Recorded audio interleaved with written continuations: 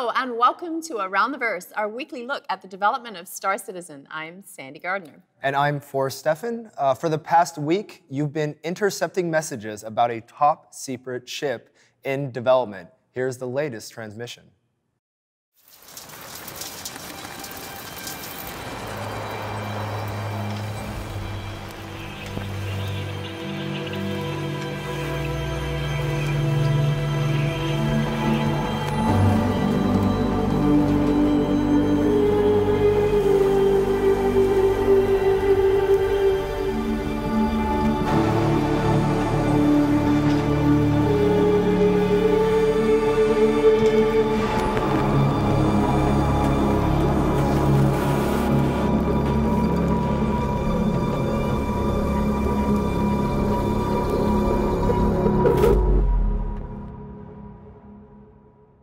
As you probably guessed, the ship in development is the Aegis Eclipse. And starting tomorrow, the Eclipse will be available as part of our latest concept sale.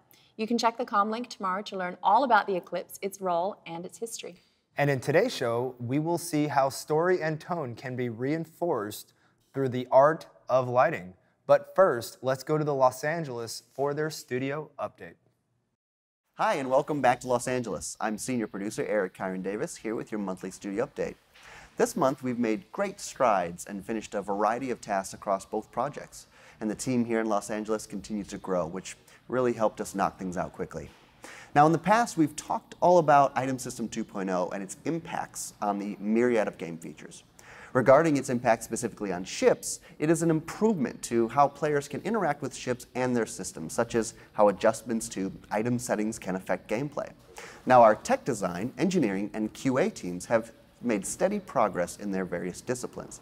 Now, in our endeavor to reach the goal of rolling out a fleet of Item System 2.0 ships with updated or new items that can be loaded onto them, we've now successfully converted the Origin M50 Interceptor to fully utilize this new system.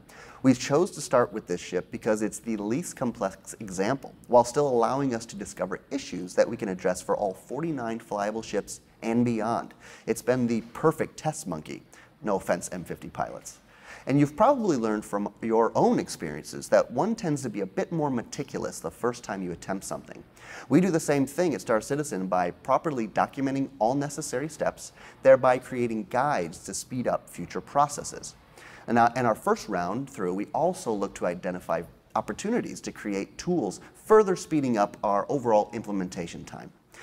And this attention to detail has really allowed us to balance power usage, heat generation, associate EM and IR signals, and balance hydrogen and quantum fuel consumption. This will also give players a reason to consider upgrading their ship components and make multiplayer gameplay a bit more rewarding.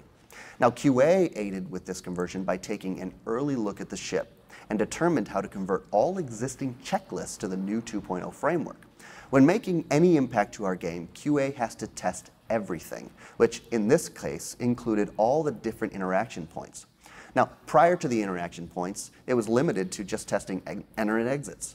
But checks were added for ladder enter exits, entry enter exits, power on and off, engines on and off, as well as looking ahead for features not yet implemented, such as ejections and cases which more than one player attempts a particular interaction. Now, the engineering team has also made strides in the areas of persistence and inventory.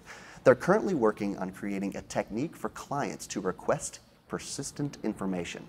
This work supports several large features in 3.0, including cargo, shops, commodities, air traffic control, ships, players, and a whole lot more.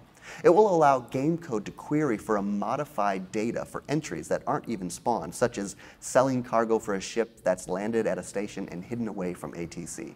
These features will also allow game code to correctly respawn and orient ships or items that have been abandoned on planets or in space, meaning you can expect the world and your possessions to remain in the same state in between game sessions, unless, of course, a pesky pirate comes along and does what pesky pirates do. Now, we've also made progress on the system which allows one to park their ship inside of another. This should be pretty straightforward as possible and result in being able to transport any stowable ship safely from point A to point B. This was based off of a rework of the landing mechanic that is currently in game. Now, the new docking areas are set up the exact same way as landing pads used within the current universe, taking components with a different interface and a new mechanism for locking. There has also been some work on the physics of getting the Ursa rover to sit inside the cargo bay of the constellation Andromeda, without it popping through the walls and jittering. So, in other words, hopefully physics won't go wild and blow everything up, literally. Now, the team also now has converted the basic quantum drive to Item System 2.0, giving it the ability to store quantum travel and other nav points. This means that all discovered quantum travel points are able to be set as travel destinations for use at any time, regardless of distance and signature strength. Now, the next goal is to make Quantum Drive look and sound as awesome as it behaves by connecting the VFX and the audio to the actual transit. This also involves working closely with design on a way to better display them to a player in a logical interface. And then from here, we can move on to pure 2.0 systems, as Quantum Drive now uses the pipe system for fuel and for power checks. Now, also this month, we've implemented a few new features into our IFCS, or Intelligent Flight Control System. On the physics side, we've now implemented an autopilot system to allow our AI and any other system to utilize IFCS, like takeoff, landing, or quantum drive, or anywhere a ship control really needs to be automated. And we've also added some support for cinematics to be able to automate the motion of thrusters on ships so they don't need to hand animate every thruster action in a cinematic. The thrusters on a ship will now behave as intelligently as they do in our current game. Now, our ship team has been making very steady progress on the RSI Aurora since our last update. The art team has now completed the seat geo for the ES and LN variants and begun work on the engines, while tech design is implementing these new assets, utilizing the Item System 2.0 framework directly into the ship archetype, making this our first scratch-built Item System 2.0 ship. Also, the Anvil Terrapin's exterior is nearing completion of the gray box phase and has near final animation. Our tech content team continues to improve performance by automating and improving processes. As you know, the scale of Star Citizen is such that even large teams need some additional support in the form of outsourcing partners.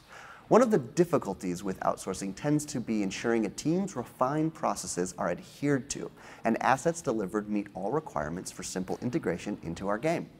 As you've heard in the past, there are many pipelines and processes within Star Citizen, and some of them are more complicated than others.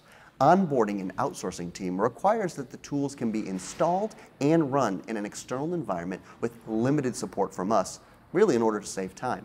So this month, the tech animation team developed a standalone installer that automatically mounts sample assets, tools, and documentation, no matter if it's for Motion Builder or for Maya. We can now easily bring on board any potential partners quickly, saving both them and us time, as well as these same partners benefit from our extensive internal tool development that we did for our own needs. Tech animation is also responsible for character skeletons, and like all things, creating a character skeleton can be done manually or automatically.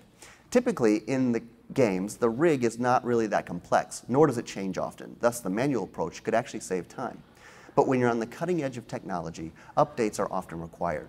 For example, an animation engineer may require the addition of a specifically named joint for code purposes, thus requiring changes to all skeletons in the game. This would be very time-consuming if done manually. But we've now completed our SRC, or source, rigging scripts, and can make these kind of updates quickly, easily, and bug-free. The time and energy saved is not only for the rigging team, but also for the animation team, who will be utilizing these skeletons day after day. Now, a programming analogy would be to think of the rig as a compiled executable. The SRC rigging scripts are the source code. So if we need to add something to the skeleton, we update the source code and compile it, rather than patching the executable. You would just really build it anew. Now, changing gears a little bit, up until now, you may have noticed all of our characters' eyes have been more or less the same. But the tech art team has created a new data structure that will allow players to customize their eye color. This supports the first pass of the character creator, where players will be able to select from a preset color palette.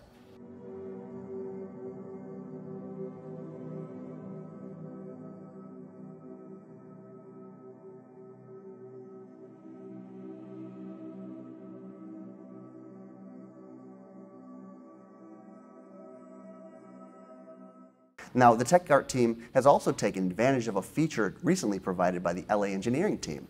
Through the magic of item port tags, the body skin tone will now automatically adjust to the skin tone of the face. In the case of NPCs, this will maintain consistency for our characters. And in the case of players, this will ensure your body always matches your face. Also, they've created a process to generate SDF, or signed distance field, volume textures, which are used in conjunction with our atmospheric flight model to simulate engine trails. We've made solid progress on art tools for our various art teams, and one such tool is our Unbevel tool, which simplifies LODs, or level of details, creation process to increase performance on anything beyond our first LOD and speed up the delivery time for our ship pipeline. We've also taken large steps forward on our procedural system for outposts, including color tinting, material variation, and even variation of props and their placement within the outposts.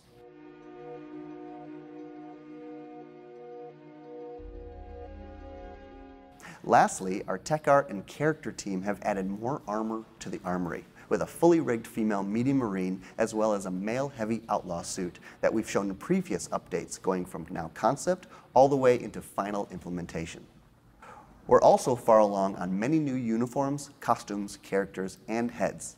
The male OMC Light is wrapping up its initial high poly pass and moved onto in-game mesh creation.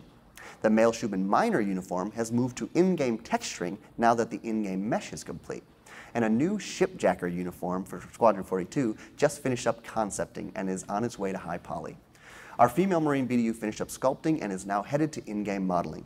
And with the FOV slider work in progress for 3.0, the character team is doing a bit of work on our helmet interior, starting with the Heavy Outlaw and the Heavy Marine, which is used by our UI team to establish necessary boundaries. Well, that wraps us up for this month's update. We really enjoy bringing you these in-depth looks into our progress. Thank you so much for your support, and see you again next time. Thanks, Eric. It's great to see all the detail going into character customization, even down to eye color. Yes, we really want to give the players the ability to create unique characters, and this is just the start. As Star Citizen grows, so will the possibilities for character customization. It's all about building a believable universe, and one very important way to do that is through lighting, use of shadow, and fog to help set a scene. Which is why our lighting team is building a tool that can handle a game as large as Star Citizen. Take a look, it's pretty cool.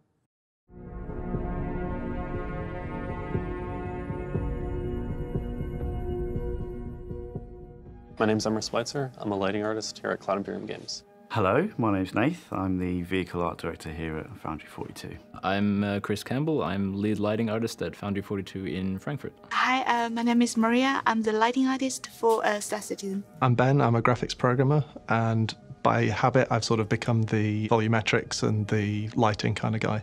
Lighting in general, my opinion of it is pretty much the most important part. It goes into an environment or a ship or a planet before it goes out the door. Bad lighting can make good assets look terrible, or good lighting can make bad assets quite nice, actually.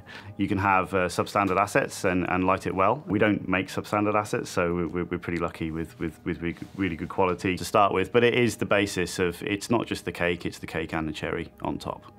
Lighting is the character of the scene. It creates this feeling of like either gloominess or happiness. You can use lighting and color as a way to create a continual storyline from start to finish. So like a story can start warm and happy, and then by the end it can feel cold and more bluish and stuff like that. And that's all told through lighting. We started with essentially CryEngine, which is now Lumberyard, quite a long time ago.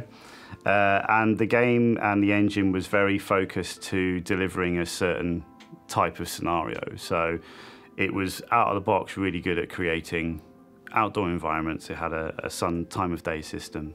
Interiors, it wasn't so good. It kind of fell down a lot of areas. You could certainly get good results with it, but it's very kind of cumbersome.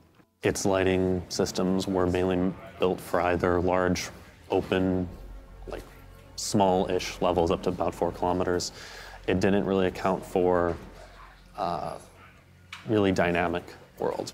So over the years, we've tried our best to cater the engine to something that will scale and scale from your little basement under the stairs to drawing a whole galaxy. So that's like the ultimate challenge. The scale of our lighting is really interesting. The sun is a light source all the way down to like a small decorative light on a table or something like that. We try and keep the power of those lights in relative terms. So obviously the sun needs to feel hundreds or thousands of times more powerful than a little desk lamp. And that creates interesting questions for like how the camera auto exposure works. So how like it feels when you come from a small dark room and walk into like a brightly lit exterior, like on the surface of a planet or something, that we need to create that feeling that there's a real difference of intensity between these lighting sources. In Star Citizen, the idea is that you'll be able to go up and literally shoot out every single light in an environment, and the environment has to be able to react to that.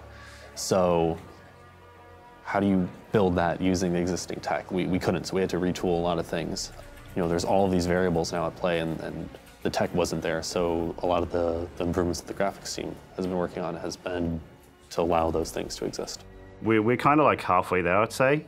We've approached many different things in several different ways. So, for example, last year, I think sometime, you saw the anamorphic screen space flares come in. Again, that's tied to the lighting system. We've got on horizon real-time cube map generation. The whole sun system that we had has gone. There is one sun in the galaxy, which will light all of the planets. So there's the guys in Frankfurt, obviously, who are developing the planetary tools, and the lighting system for all the planetary tools are in the planetary tools, I should say. So it's completely driven by the atmosphere of the planet. And for an artist to get his head around all that at times, it's pretty challenging, but it's good fun. We do use lighting for creating a change in the physical, like in the player character as well. Not normally in the lights themselves, but through things like color grading and post effects on the camera, which generally falls underneath the lighting umbrella as well. So changing the color of the screen, like either desaturating it or adding more contrast and stuff like that. That's part of lighting as well. Like if the player is hurt or injured, then the color grading can react in a way that it either desaturates or makes the color more vivid or something like that. When it comes to the ships, then you're talking really about a different set of challenges. All the lighting in the ships is 100% dynamic and 100% physically correct. Hence, we have a physically based rendering system. You do want to have some sort of feedback loop with the artists to make sure that the light bulbs are positioned properly, to just make sure that even within a small ship like that, your eye is looking at specific things that you want to call it, right? If there's a turret somewhere, you want to know that the turret's there, it's not hidden away in darkness. So there's definitely call-outs that we notice, but it's also a collaborative effort, going back and talking to the designers and the artists and making sure that if there's a component that you interact with on a wall, that that component's there. And maybe it's flashing if it's damaged or something, right?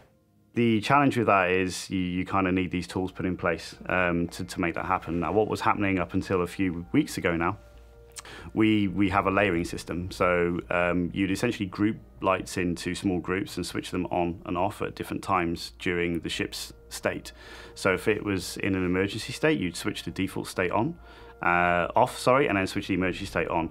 Now, that kind of works in theory, but it has a lot of problems with it. First problem is your cry file or your Lumberyard file ends up being obscenely big because we have thousands upon thousands of lights that essentially 3/4 of them most of the time are switched off. And the transition between one state to the other is kind of, it's on and then it's off. So you can walk around the world today, you can come into this room, you can switch these office lights on, and they'll have a distinct style when they switch on. They might flicker. If they're an LED, they may come up to a temperature and cycle through a temperature color. We have temperature charts that we use that's in the engine, so it's completely correct. And that kind of negates things going wrong color-wise. So we wanted a system where we could transition from on in a very creative manner to different states. So whether that's evacuation or auxiliary or even to off. We now have a light grouping system so that each room has its own power state. So you can go in, you can enable or disable power to a specific room. That room can take damage, and now maybe that has to be put into an emergency state. That controller is creating these transitions for me as the artist to control.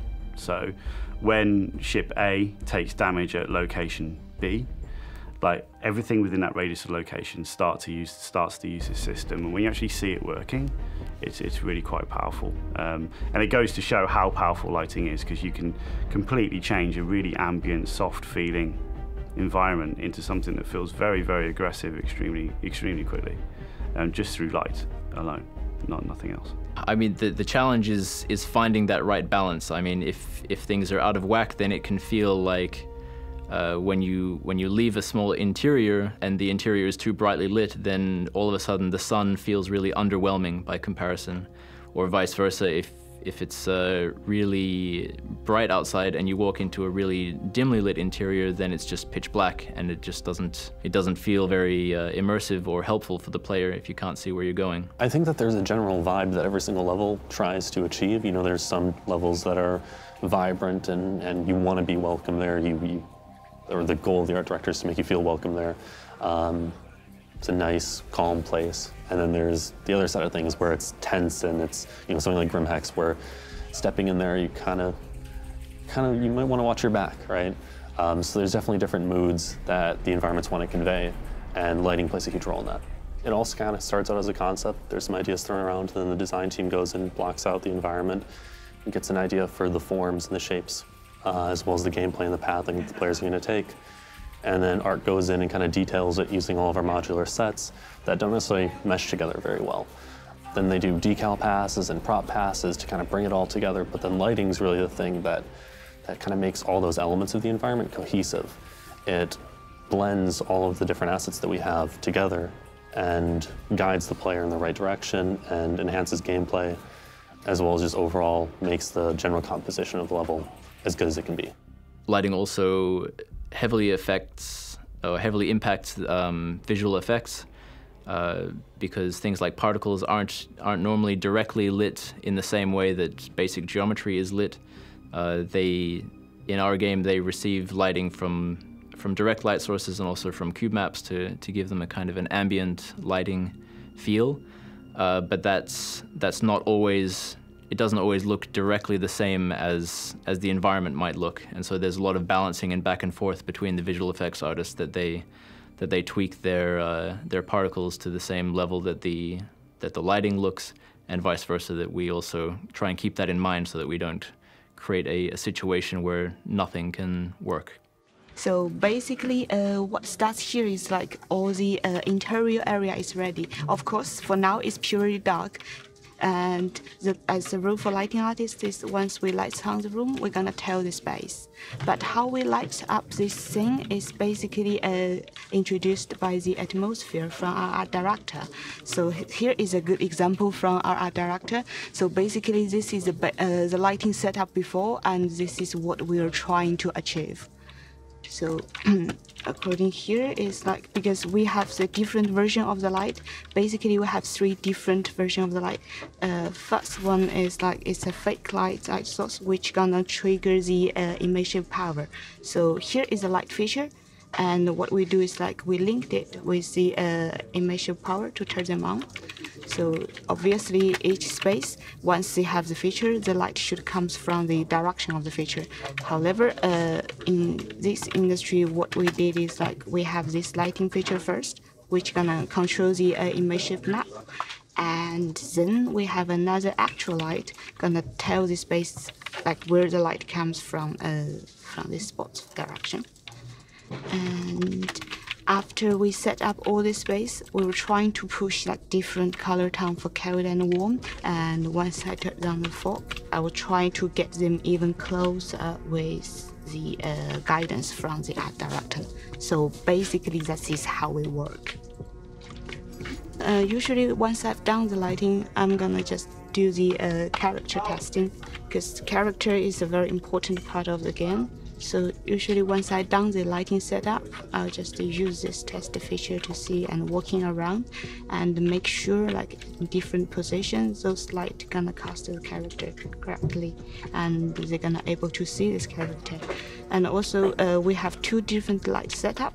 The one is like the cold light, like you can see casting from the H exit of the door.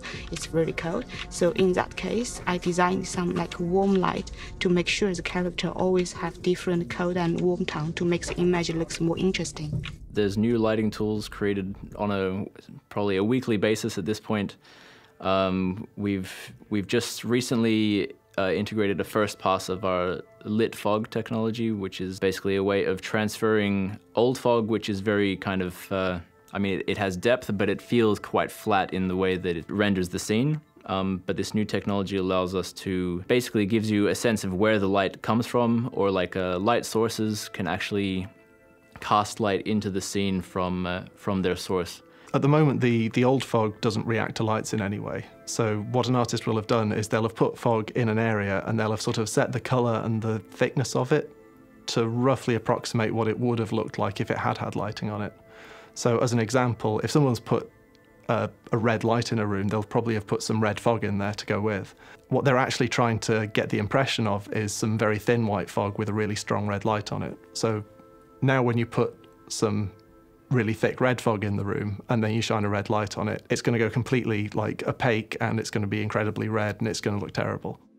What it's actually doing is it's basically just drawing a large sort of cuboid onto the screen, and then because it knows how far into the scene the opaque objects are in that scene, it can work out how much fog it would have to put on here. But it has a few problems. So as a very simple example, you can kind of tell in the shadows, it tends to overbrighten the shadows. It flattens out the effect of the entire scene. And the other problem we've actually got is if you add more lights, you can sort of see that the scenery lights up, but the fog itself is just still this sort of like fixed yellow color that I've picked in advance. Now, another issue that it had, this is a transparent sphere. And so because it doesn't have any depth information, it can't actually apply the fog to this. So the old fog system, on the CPU side, it just does a very simplistic approach to this, and it works out how much fog the very middle of the sphere would have and then just sort of applies it over the entire thing. So if I zoom in on it a bit, and then I lift it up, you can see that it sort of stays fogged even as it pokes out, and then just as it crosses, the entire thing sort of leaves the fog. So that was mostly workaroundable, but you often have problems with windows on ships or anything with a large canopy the whole canopy would then suddenly sort of pick up the fog of the inside of the place. So now we've got dynamic fog, dynamic particles to go in with lighting. It's incredibly cool. I've got a bit of a reputation for liking the fog and particles a little bit too much. It's actually the second thing I do as soon as it goes into a level. You automatically get depth, you get a certain ambient and a mood via the fog. And yeah, it's just incredibly powerful. It kind of backs up all the hard work the lighting guys put into the levels. And that's intense. That's very intense. So with the new fog, you can obviously see that the lights are actually affecting it. We've got a spotlight here going into it. And what's quite nice is that if you get down into the soup, you can actually very clearly see that there are these sort of shafts of darkness where the shadows properly affect the fog. So this is tech that we're integrating from Lumberyard at the moment. It's still in progress at the moment, but if I switch over to the debug modes, I can sort of show how it's working. So this is just like a horizontal slice that we've taken through the texture that we use. So what we've got here is it's a volumetric texture that's, at the moment, it's about 1/5 of the screen resolution and about 64 slices deep. And so the samples are kind of distributed towards the viewer end so that you get more detail up at that end. And just because the camera sort of widens, your field of view widens in the distance, the same number of divisions is sort of spread over many more meters in the distance. But as you can see, this rectangular volume has been sort of inserted into the volumetric texture. It doesn't bother inserting them here because it knows that there's an opaque object, so it doesn't really need to know what values it's got there. So that's just an optimization. So that's just the density and the color of the volume that's been inserted there. So then after that, we have a second pass that it takes all the lights in the scene. And again, this is just a single thread of a compute shader is run for every every voxel of this volume. So into a second texture, we take all the lights in the scene, we multiply them through with the density and with the opacity of the volume. And we actually, you can't really tell here, but it's working out, depending on your viewing angle, it's sort of saying a light will sort of scatter towards the camera more. So I think that you probably can't see it, but the highlights will change shape very slightly, or maybe not. But also from here you can see that this dark lump here is casting a shadow from the main light, but it's still receiving kind of blue light from the sides. So then the next pass after that, we do a little bit of blurring after this point, but the next interesting pass. What this is it's a ray march that's been done through the entire volume. So at this point, it's worked out that any object that wants to have fog applied to it now just it can just read a single point in the texture, and it knows that that's exactly how much fog something at that distance would need. So up near the front, you can sort of start seeing the fog coming in, but as you get deeper, anything beyond about this point is going to get exactly the same fog drawn over it as about this point, because it's pretty much opaque by that point. The great thing about that is that whereas the old transparency you had to just work out for a single object on CPU how much fog in general it would get, this you can now just, any pixel that's being drawn can just read this texture, find out how much fog it should have, so it doesn't have any of the same problems. Another quite nice thing actually about this, if we go back to this view, so this is now evaluating a noise function and just applying it onto the fog, so you can sort of see the patchiness just sort of slowly drifting around inside it. And now if I turn off the debug, you can now see that there's slightly more richness and there's slightly more kind of complexity drifting around, which sort of lets you kind of work into the scene a little bit more, like sort of get more interest, get more variation.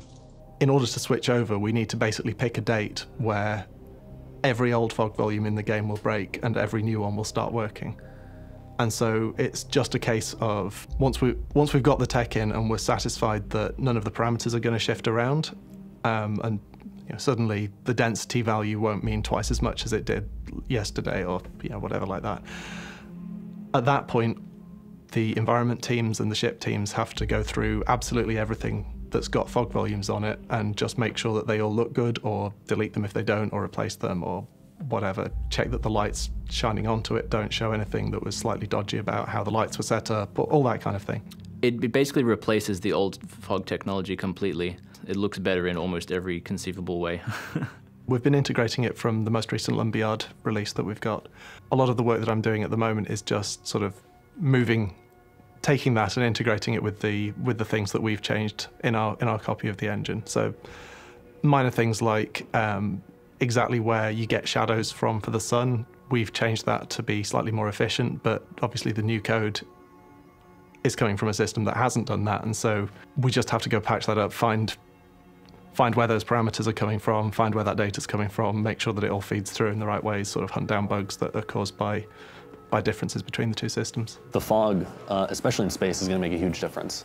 The UK graphics guys are looking into creating a unified fog system so that even in the asteroid belt, right now they're kind of dull and plain looking. It's just a bunch of rocks floating around. But in space, you have a ton of ice particles, you have a ton of rock particles, you have all these little dust particles floating around, and that creates volume. So really one of the focuses going forward is making those spaces feel more alive and like there's matter there. Like there's stuff that you're passing through as you're flying through the asteroid belt.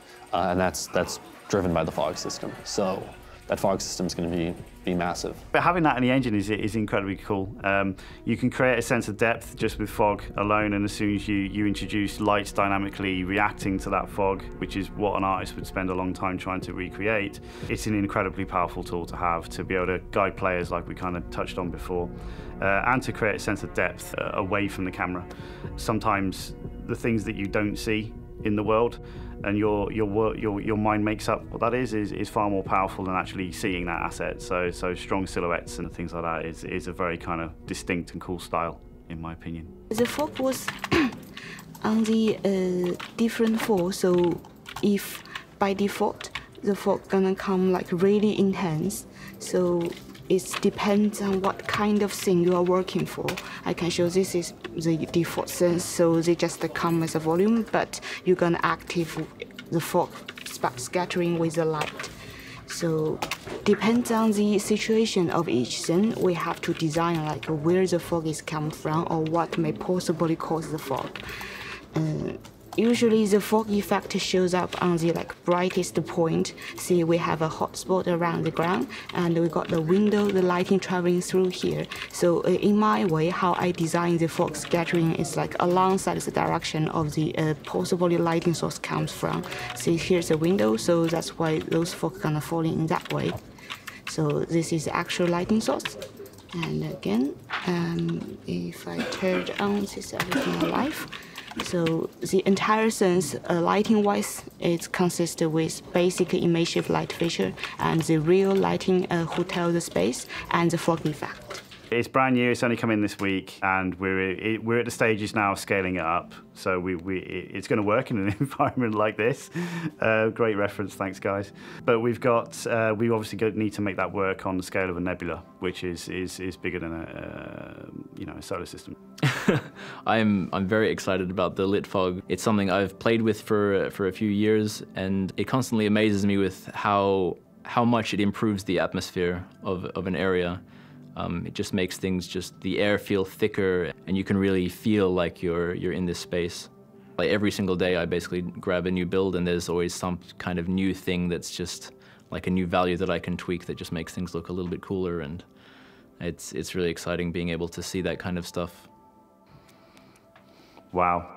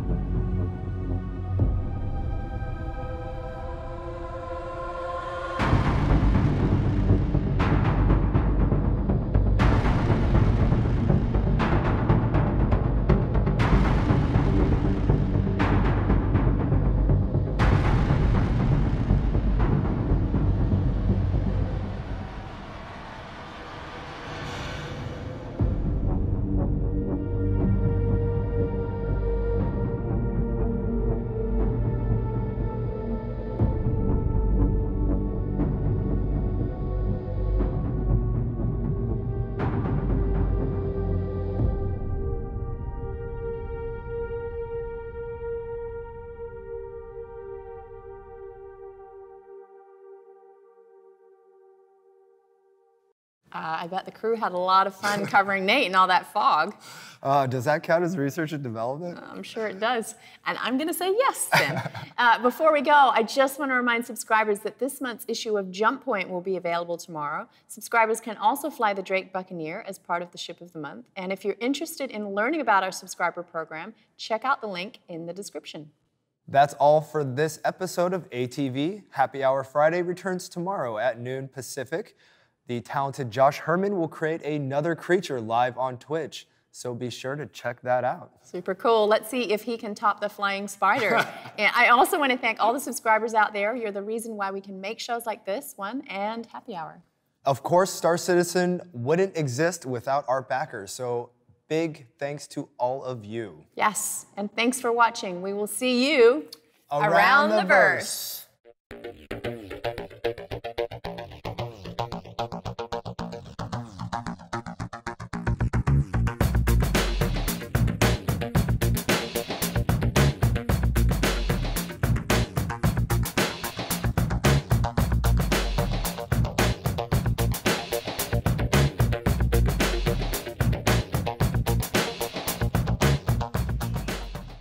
Everything I change blows up the game, so that's fine.